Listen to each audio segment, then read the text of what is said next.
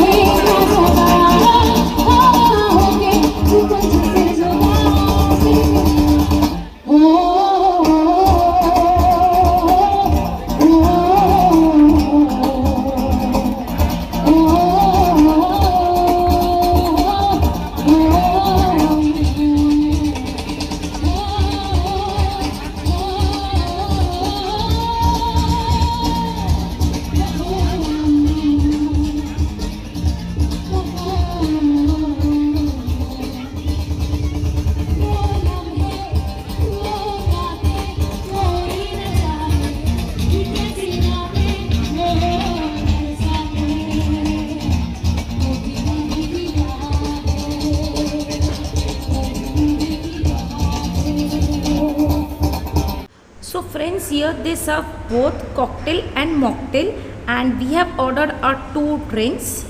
So friends, my first order was watermelon and ginger martini. So over here the ginger tasted on the higher side. It was a very strong flavor and I loved it because it was very refreshing. And second was pineapple and coriander martini.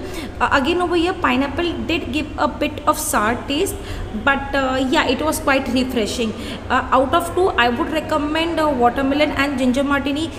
In the comment section, don't forget to mention your favorite cocktail and mocktail drinks.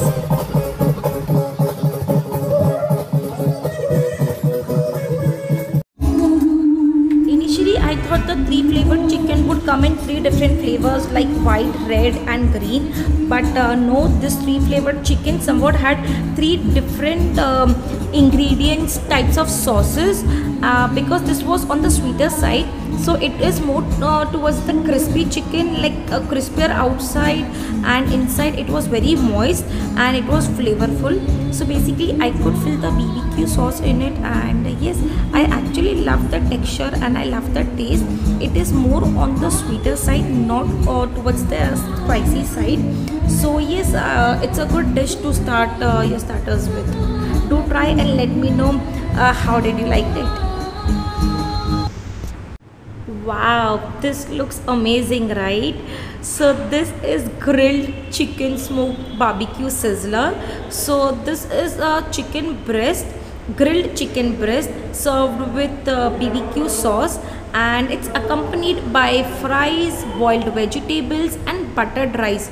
So the quantity is good enough for 2 people. And coming to the taste wise, so if you have it with BBQ sauce, then it tastes good. Otherwise the taste of the rice is quite bland. So yes, it's a lovely sizzler to try.